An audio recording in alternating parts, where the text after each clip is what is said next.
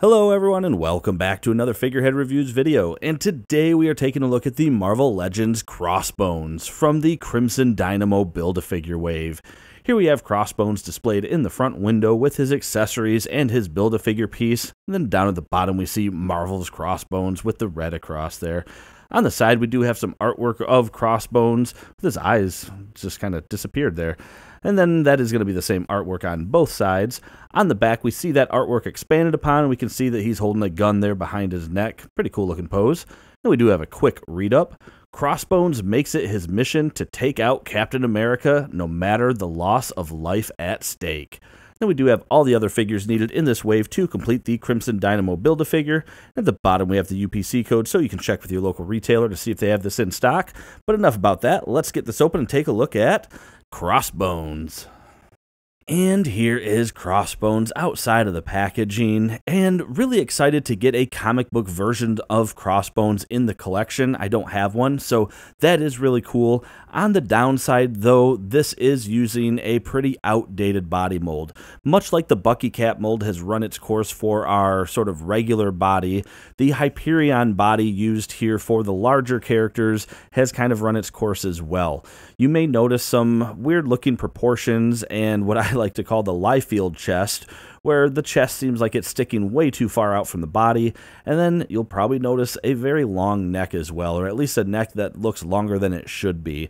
So this isn't the best body to put it on, especially when we have new body sculpts like the Omega Red body that gives us butterfly joints and just a little bit better sculpt work. So that is a bit of a disappointment that not only did we have a Bucky Cap in this wave, but we also followed it up with a Hyperion body. So both of those body sculpts are several years old at this point. And Crossbones does come with some accessories, the first being these double barrel pistols. They're going to be cast in this dark gray. They do fit into his hands just fine, and the sculpt and detail on them look pretty cool. And then he is going to get these two sci-fi looking weapons that are cast in a lighter shade plastic, more like a ivory. And these are actually the exact same pistol that we saw with Spy Master. So again, we get reused parts even within the same wave. That's kind of disappointing. Now, these blasters are going to fit in the holsters that he does have on the side. The double barrel pistols will not fit in there.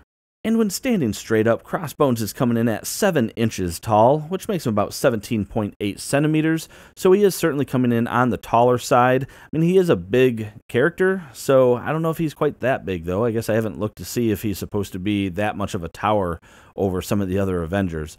But either way, since he doesn't come with any other accessories other than his Build-A-Figure piece, let's go ahead and just jump in and take a look at the sculpt and paintwork here on Crossbones. And getting up close here, we can see a pretty decent looking sculpt. Now this is more about the paintwork though on this one, and you see little cracks there around the nose, and it does get a little bit rough right there around the edges. And I mean, I said it's more about the paint, but the sculpt there of the lines and the furrowed brow look really good and well done. Now looking at it though, take a look at the black spots here and here. It almost looks like maybe this is a little crooked. And when we go to the top, I mean, I'm pretty sure I have the head looking straight on, and it looks like this is veering off to the side.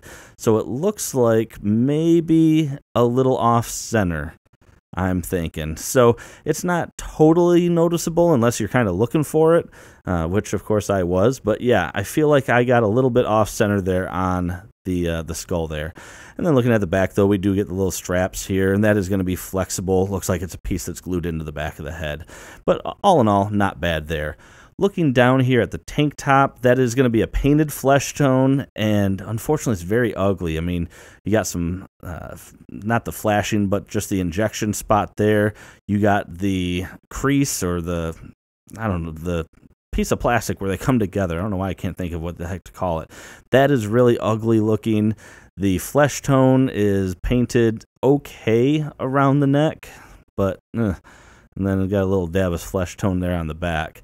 Looking at the design on the front though, the Crossbones, not too bad. Again, just a little like pockets here, and a little, is that like flesh tone paint on it? Looks like it. So, I mean, not bad. Only really when you get up close can you see that. And then just, I guess, I don't know. The chest, like I said, just feels like it sticks out way too far. I don't know. I just don't like this body shape. And then I did have kind of a funky thing going on here at the shoulder with the molded plastic. We could see a little crack there and then some discoloration. But all in all, I mean, the sculpt isn't bad in the sense of like how it looks. Like they look like muscles, a little over exaggerated, but they look like muscles and such. So he's got pouches going around here on the wrist. He does have the trigger finger there, and then the sleeveless gloves look like they're okay. No real bad issues there with the paint. Belt, we're going to have this buckle painted with a gold, but no other paint, it looks like. Just a lot of pouches. And holsters came out okay. We did get some gold paint there on the straps, so I like that. That is cool. And the boots are quite shiny. I actually like that. You know, it's like a high polished military boot, so that came out looking pretty cool. I do like that, and you get a little texture underneath there.